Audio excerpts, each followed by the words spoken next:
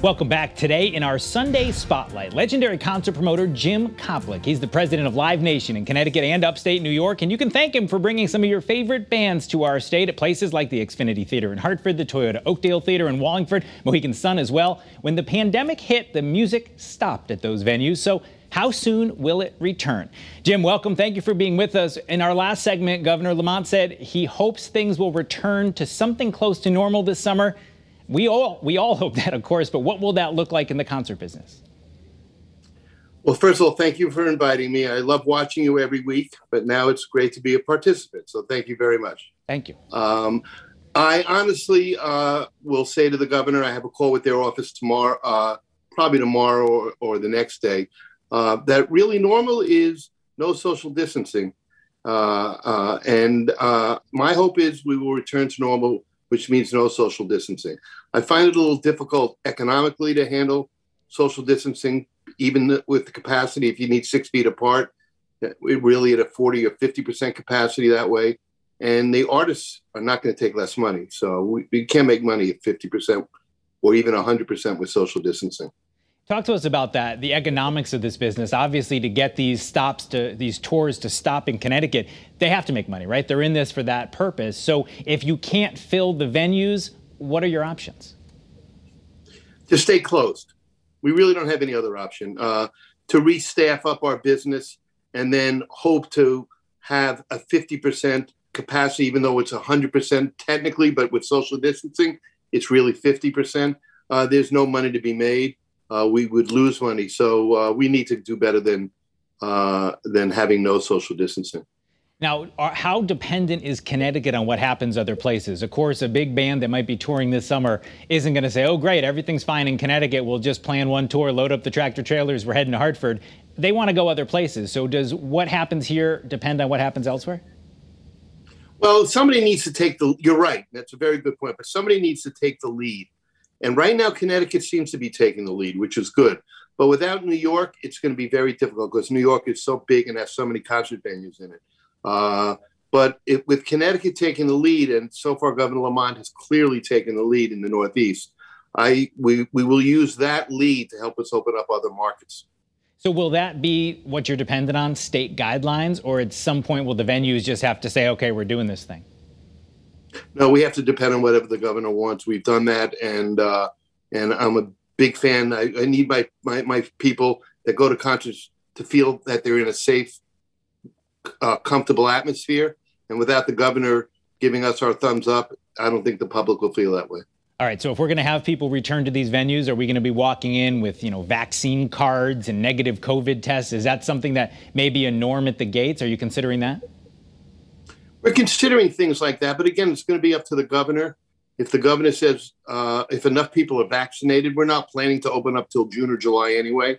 So there'll be a lot more people in Connecticut that are vaccinated. And at some point, hopefully, we won't have to show cards. We'll have some measure of herd immunity, which will be protective of everybody.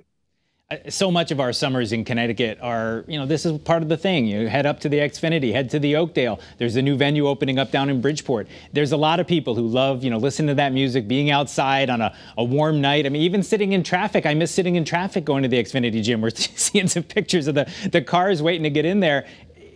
What is our prospect? Are we going to be able to get back to this summer? What are you thinking? My guess is yes. I have found the governor to be the most easy governor I'm dealing with, and I'm dealing with a lot of Northeast governors for Live Nation, and I find him to be the most pro-business governor, but also takes health into consideration. He has a wonderful balance.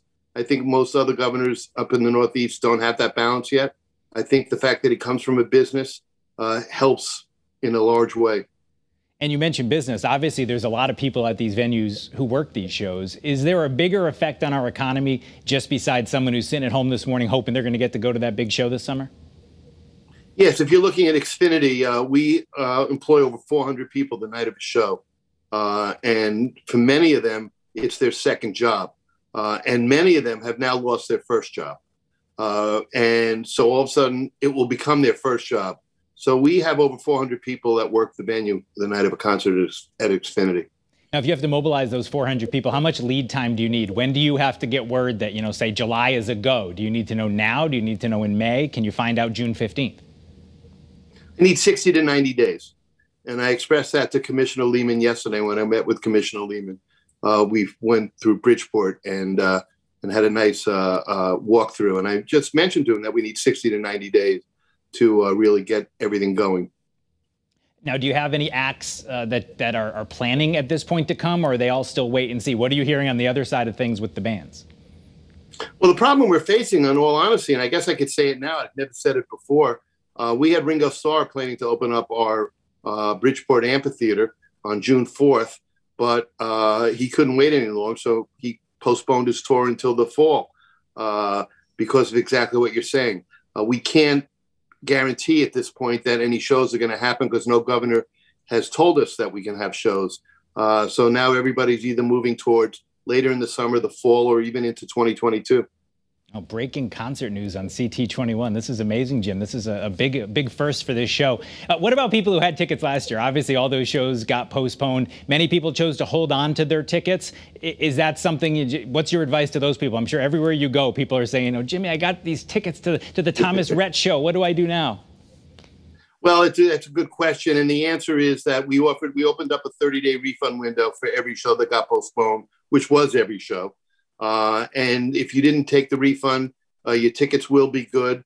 As soon as the governor gives us some sort of idea of when we can reopen, we will announce new upcoming dates with some assurity. And right now we're sort of in a holding pattern.